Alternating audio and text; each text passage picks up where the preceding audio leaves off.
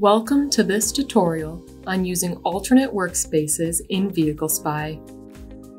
A powerful feature that allows you to view multiple Vehicle Spy features simultaneously, making it easier to monitor and analyze data.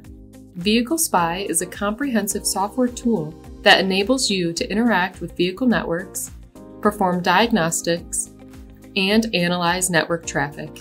Alternate workspaces are particularly useful for users with larger monitors or for those who want to view multiple Vehicle Spy features at the same time. For example, you may want to monitor messages while manually sending a message with the TX panel or have a graphical panel displaying data requested by the diagnostics view. To set up an alternate workspace, simply click on the small camera icon located in the bottom left corner of the Vehicle Spy window. Then select the desired feature from the main menu. For example, to add the TX panel, simply go to Spy Networks, then select TX panel. This will let you see all the TX messages on the bottom and all the messages on the top. You can add additional workspaces by clicking on the second camera icon located in the top right corner of the window. Then selecting another feature, such as graphical panels under measurement.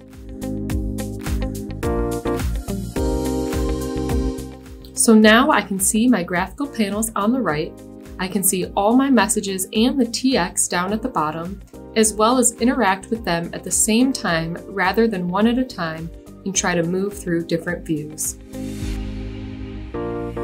If you have a sufficiently large display, you can enhance your setup by adding multiple tabs.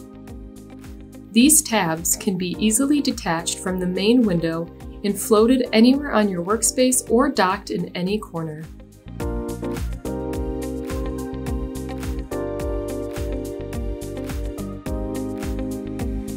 Additionally, you can double-click on the tab to quickly detach or dock its associated window.